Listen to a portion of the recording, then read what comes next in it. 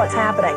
One of Hollywood... She dropped anchor from Inside Edition and gambled 13 hard-won years before the cameras to host her own daily talk show.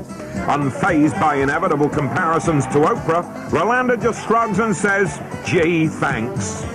Of course I would love Oprah to come up and go, you're going to be the next queen of talk shows. Here's my crown. Of course, we would all love that. Who wouldn't? Behind each seemingly effortless performance is a gutsy gal whose biggest battle has always been against life's naysayers. Every single success I can ever point to in my life has come from somebody out there saying I could never do it. And that was the challenge.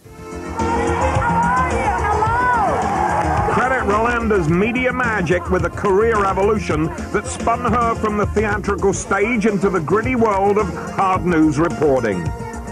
This time, I'm enjoying this part of my career because it's real. It's real life. It's, you can be real. I got a loud voice. I got a cackly laugh. I'm a little silly sometimes, but that's just who I am. And under this job, they say that's okay. Growing up in Winston-Salem, Rolanda knew how to play to the camera from the get-go.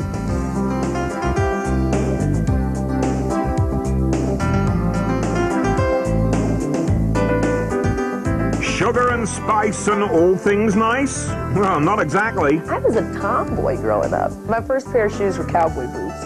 I didn't care about having really little curls and stuff. I wasn't into girly stuff. Vacations to the north inspired a young Rolanda to dream of a one-way ticket to a new life in the Big Apple. My family used to make summer trips here at the end of the summer when we'd all come together as a family and make the trip to New York City. And my brother and I used to ride the subways. That was like jumping on the Ferris wheel at the Dixie Classic Fair. I mean, that was the most exciting thing. We'd ride for 50 cents, man. We'd ride all day long. And that was when that token had a Y in the middle of it. And I loved coming to New York because people walked as fast as me and they talked as fast as me and you could be different and embraced for your difference. And it was just really cool. And I said, this is a place I want to build my life.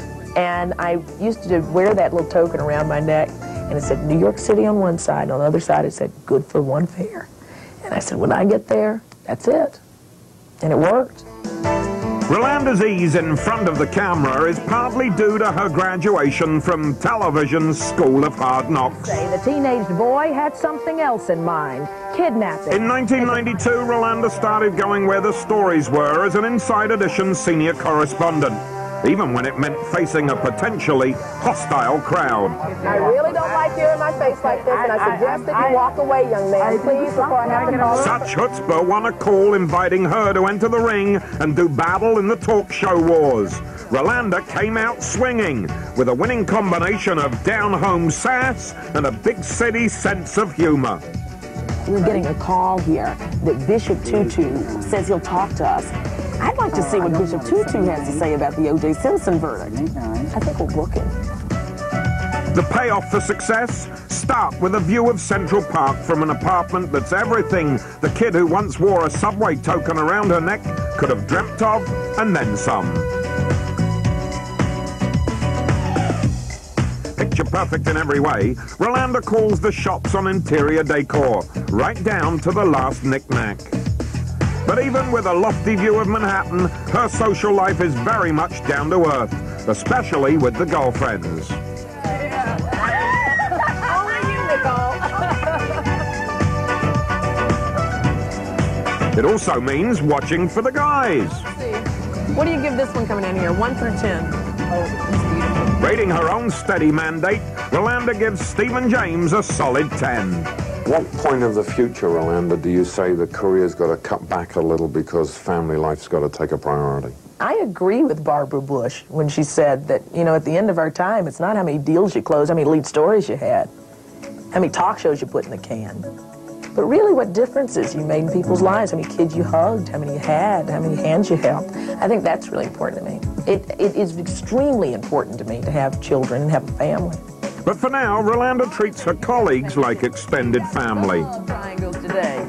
The love triangle. Determined not to be like some of the bosses she's worked for, Ro is more like a big sister to the production staff on her show.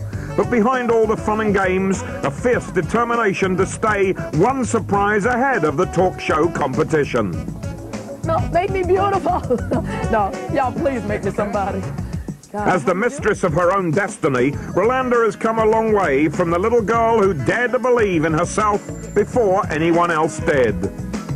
I think one of the greatest things in life is when you get to rediscover that child and to make sure she's A-okay, and that she has all the things she dreams about, and that she's safe and she's secure and she's giggling and she's happy and she's having fun and she's still wearing those cowboy boots. That is happiness. Rolonda, television's high wattage host.